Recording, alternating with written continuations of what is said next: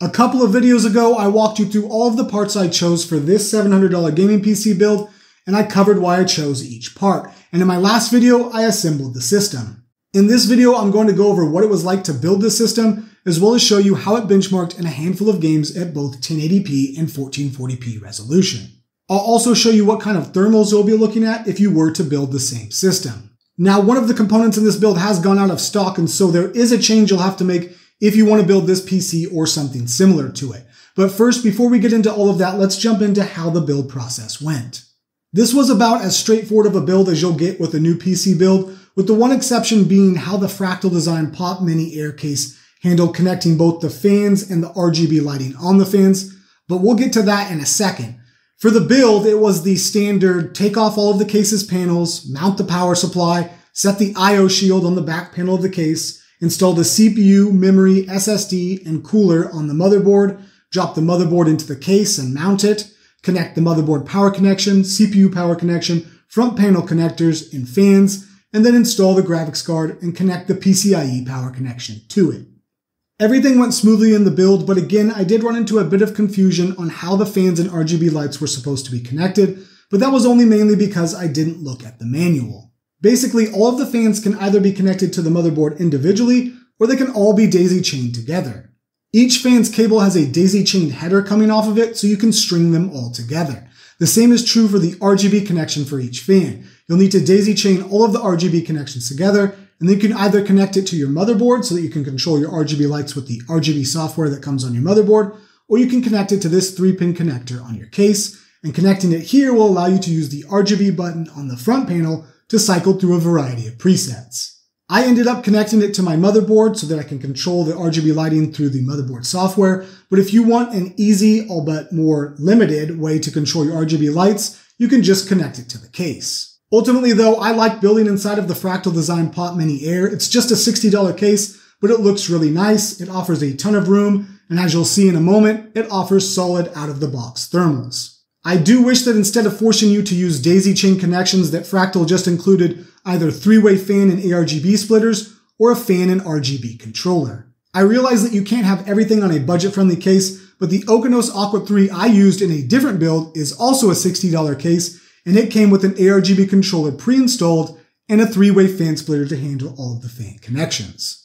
Either way, it was a minor inconvenience and not really a deal breaker considering everything the Pop Mini Air offers. I will do a full review on this case in the near future, and the verdict of that review will be that it is an amazing case for the price it comes in at. Overall though, the build process for this set of components was very easy, and even a beginner would have no problems putting this system together. So with that being said, let's get into the benchmarks and go over how this build performed. I tested this build and the combination of the Intel Core i5-12400F and the RX 6700 XT in 7 different games at both 1080p and 1440p resolution.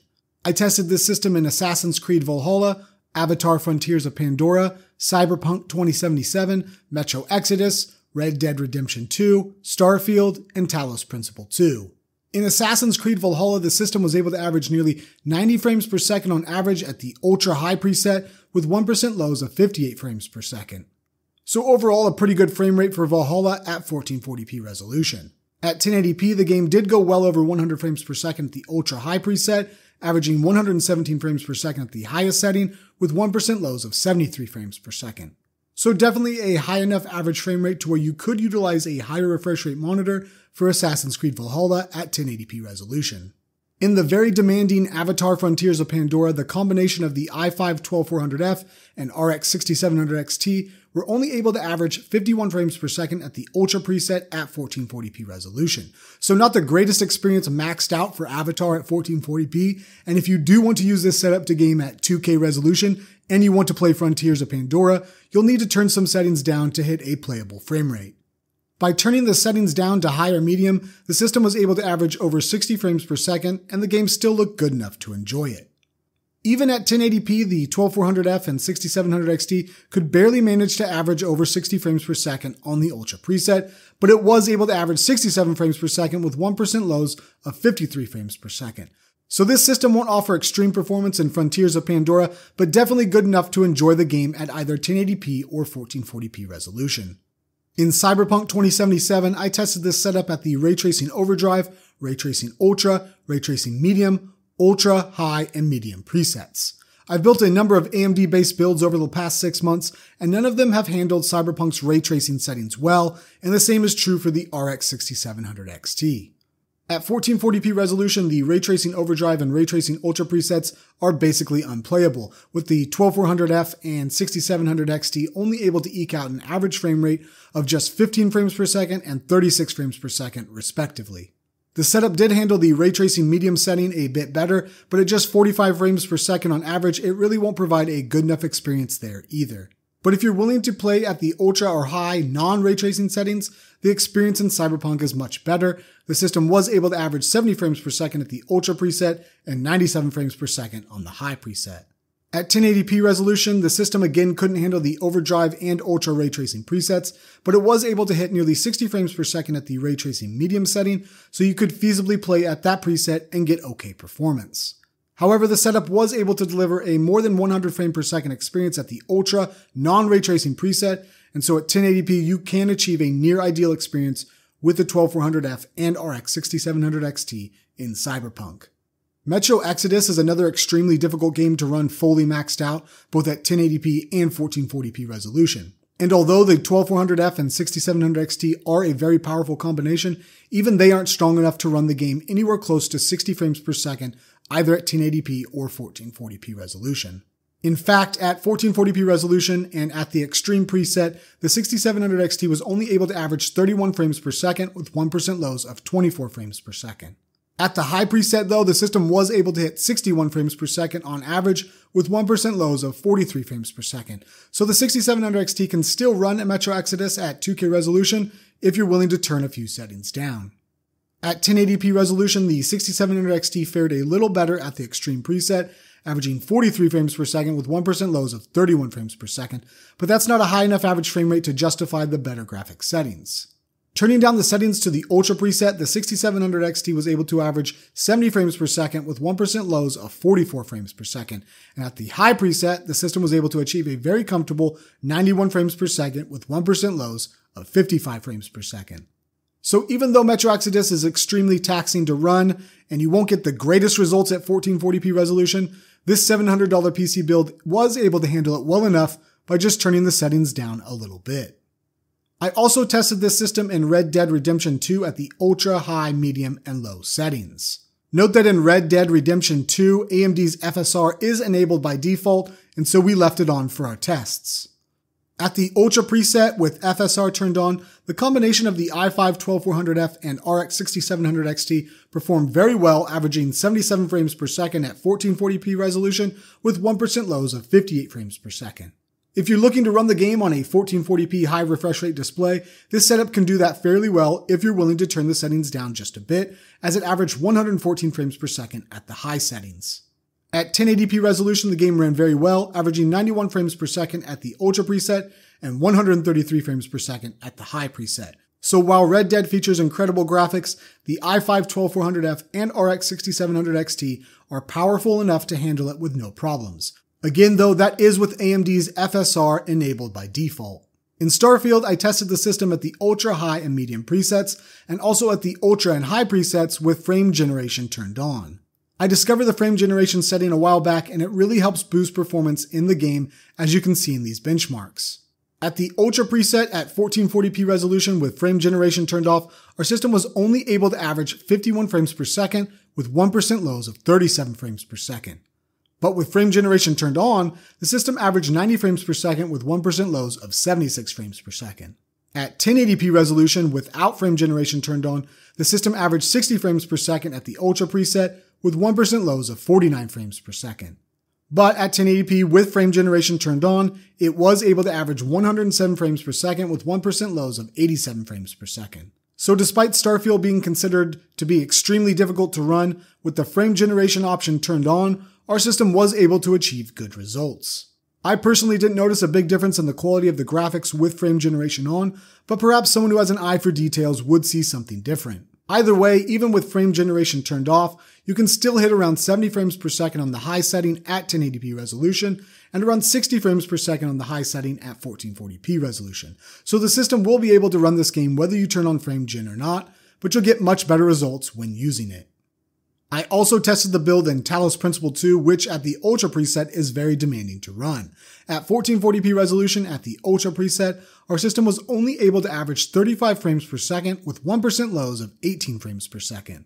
You get a significant jump in performance when you drop down to the high setting though, as the system averaged 83 frames per second there with 1% lows of 52 frames per second. At 1080p resolution at the Ultra preset, the system averaged 53 frames per second. Dropping down to the high setting netted us 106 frames per second on average, with 1% lows of 64 frames per second. It should be noted that the 7 games I used for this benchmark are all relatively demanding titles. So while you might not be impressed with some of the benchmarks this build put out, just remember that those games are on the more extreme side of the spectrum. This build will easily be able to handle popular games like Minecraft, Valorant, Call of Duty, Fortnite, League of Legends, etc. Overall though, for just $700 you get a build that can run just about anything maxed out at 1080p resolution and basically anything on at least higher settings at 1440p resolution. That's pretty good for such a low budget. For thermals, I stress tested this system in Cinebench's multi-core CPU test, and I also tracked the GPU temperature in Metro Exodus's benchmark tool. Under full load, the Intel Core i5-12400F never exceeded 60 degrees Celsius. The i5-12400F doesn't run hot either way, and I could have just stuck with the stock cooler for this build. But Intel's stock cooler is loud, and it isn't that great from an aesthetic standpoint, although the new design is 100 times better than the old Intel stock cooler design. But I'm happy with the $16 ID cooling cooler I chose for this build. It keeps the 12400F cooler than the stock cooler would have, and it operates much more quietly too. In Metro Exodus's benchmark tool under full load, the XFX Swift 309 RX 6700 XT never went much above 70 degrees, which is well within operating temperatures. So overall, the stock cooling configuration that the Fractal Design Pop Mini Air comes with, combined with the ID cooling cooler, help deliver above average thermals, and that seems like a win for such a low budget build, especially since we really spent a good portion of our budget on the GPU. The only problem with this build and how I have it configured is that one of the parts I chose is no longer in stock, and unfortunately that part is the XFX Swift 309 RX 6700 XT, basically the main component in this build. To make it worse, there aren't any other RX 6700 XTs available on any other retailers, that's Amazon, Newegg, or BH and Photo and Video, but there are some refurbished RX 6700 XT options on Amazon. However, I was able to get the XFX RX 6700 XT for $290, but even the refurbished options that are currently available on Amazon right now are going for about $300. There is an RX 6750 XT from PowerColor that's available right now for about $300, so that's only $10 more than what we paid for the 6700 XT, and that would give you even better performance. Now, I used a 6750 XT in an $800 build I did recently, and you can check our review on that card to see how it benchmarked, and then you can decide if it would be worth it for you to stretch your budget to get it for this build. But we already went quite a bit over budget on this $700 build, and the 6750 XT will only add to that. So if you're looking to stay closer to $700, the real only way to do that would be to drop down to something like an RX 7600 for about $250. The 7600 is going to lag behind the 6700 XT quite a bit in performance, especially at 1440p resolution, and because it only comes with 8GB of VRAM, it may not hold up as well in the future as new games get developed to utilize more VRAM. If it were me and I couldn't find the 6700 XT available for a lower price, I'd definitely stretch my budget and get the 6750 XT. Ultimately though, there's a lot you can do with the $700 to $750 budget when building a gaming PC. As you can see from the benchmarks, 1440p gaming is not out of the question in this price range. And remember, the games I chose to benchmark represent the more demanding side of games as well. Most of today's popular titles will run similarly or even better than the games I benchmarked. Obviously, if you need a monitor and peripherals, your total price will be much higher than $700, but I hope this video or any of my other videos have shown you what kind of system you can build with just a moderate budget. If you are interested in building this PC or something similar to it, I've left all of the links to these parts in the description below. Those are affiliate links, and if you purchase through those, I might earn a small commission, which of course greatly helps my channel out, and any support is greatly appreciated. But that does it for this video. I will be following up with some individual reviews on some of the components I used in this build, and I'm hoping to get a bigger benchmark done on the i5-12400F and RX 6700 XT combo. So if you're interested in those, definitely stay tuned. Thank you all for watching, and I'll see you next time.